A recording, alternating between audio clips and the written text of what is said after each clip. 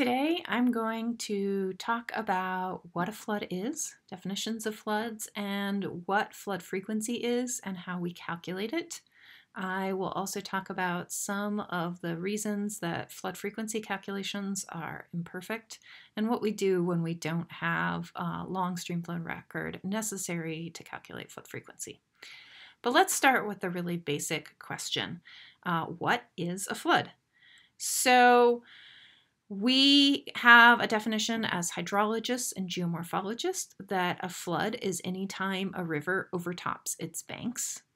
But the National Weather Service defines several other types of floods. So there are moderate floods, major floods, and then as we get into talking about extreme events, we'll also talk about record floods. So what do you suppose the definitions of a moderate flood or a major flood might be? Well, let's use this little landscape that I constructed out of clip art. It is definitely not to scale, right? Corn is not taller than two-story houses, but that sort of shows you a typical land use that you might see along a stream. So we might have some floodplain forest and some agriculture and roads and some structures. And then as we get into higher elevations, more structures, houses, commercial development, things like that. So again, a flood is any time the water level is above this orange line that I've just added, because above that level, the river will be spilling out of its banks and onto its floodplain.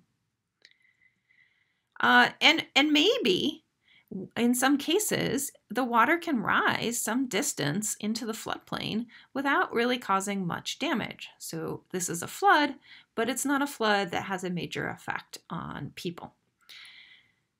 However, once we get up to the level at which some structures are inundated, there are roads inundated, there might start to need to be some evacuations, then the National Weather Service would call this a moderate flood. So at this point, we have real damage beginning.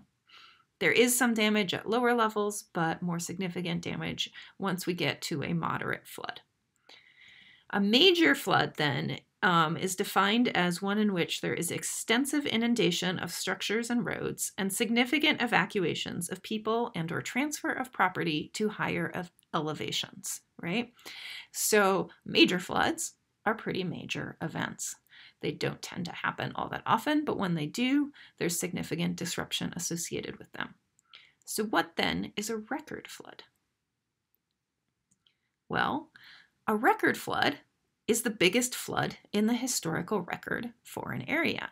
So it might be a really major flood, right, with lots of damage and lots of destruction. Or maybe you're in an area where there isn't a long historical record of flooding, either formally through USGS streamflow records or informally through histories and things like that. And so in that case, you could have what might be a relatively minor event be the record flood because it just happens to be bigger than anything else that you've recorded in the time you've been recording floods in that part of the stream. So if, for example, we have a 10-year streamflow record and most of those years haven't had any moderate or major floods, then we could have, in year 11, we could have a flood that's still not moderate or major, but it could be the record flood. On the other hand, we could have a 10-year streamflow record that just happens to have some really large events in it. And then to set a new record flood in that streamflow record, we need something even more extreme. So a couple of different things to keep in mind. The definition to a hydrologist and geomorphologist of a flood is water outside the channel and on the floodplain. The National Weather Service definitions are based on damage to property and hazard to people. And then when you hear the word record flooding, the question you should immediately ask is what record, how long, what sort of range of conditions are recorded in that record.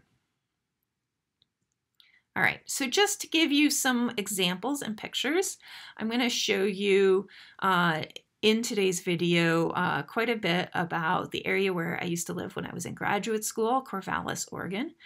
So these pictures are from December 1964. The Willamette River is down near the bottom of the picture. You can see quite a bit of flooding happening there in Southtown, Corvallis. Lots of water, lots of inundation of structures, problems with bridges, all sorts of damage happening. If we actually look the other way in this picture, now you can see the two big bridges across the Willamette River, even more extensive inundation of farmland and some commercial and houses over on the other side of the river, where the riverbank is a slightly lower elevation and the land is a slightly lower elevation. So fun fact, the original location of Corvallis was on this side of the river. It was called Marysville. But after some early experiences with flooding, they relocated the community to the other side of the river. And even in this 1964 event, most of Corvallis was high and dry. So that is an example of major flooding, right? Fairly obvious sort of event. Here is an example more recently, same area, the Willamette River at Corvallis in 2019. This is a moderate flood stage, and here we are just on the east side of the Willamette River looking at some road signs, and so you can see some flooding. So I'm just going to go back here for a minute. So those road signs are in about this area right here. The road is dry, some of the surrounding farmland is wet, but it's not nearly as extensive an inundation as in the major flooding in 1964. This graph over here is a combination of measured and modeled flood hydrographs. So we can see observations from the USGS here showing the flood peaking right at that moderate flood level and then starting to decline with a river forecast generated by the National Weather Service using weather data and a hydrologic model, and then continuing to decline. And so on this graph, we see the flood stage here in red, moderate flooding in blue, and how high things would need to get for major flooding in purple. And when we are talking about flooding, hydrologists, as always, continue to think about things in terms of discharge. In the US, cubic feet per second. In the metric system, cubic meters per second. But if you're interested in, is that road underwater? Is my house going to be flooded? Then you're interested in stage and the shape of the channel and floodplain in your particular area. And so we see that represented in this flood forecast as well.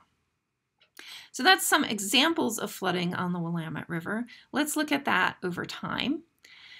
So this is a graph of each year's peak stream flow from the USGS gauge at Albany, just downstream of Corvallis, going back to the 1800s and up through 2019. And we can see that 1964 flood here, well over 150,000 cubic feet per second. But that's small potatoes. Even though it was major flooding, it's small potatoes compared to the record flood on the Willamette River in this area, where the peak flow in 1862 was about almost 350,000 cubic feet per second. That's the flood that caused Marysville to relocate to the higher side of the river. But if we look at 2019, and any time really after 1964, you might be asking, what happened to the floods? So a big flood in 2019, the moderate flood, is a lot less damaging, a lot lower flow in the river than major floods in years past. So what happened here after 1964? Well, the answer is that a large number of flood control reservoirs were built on tributaries to the Willamette River, and those flood control reservoirs are able to capture and store runoff in the watershed and reduce the risk of flooding in the downstream Willamette Valley.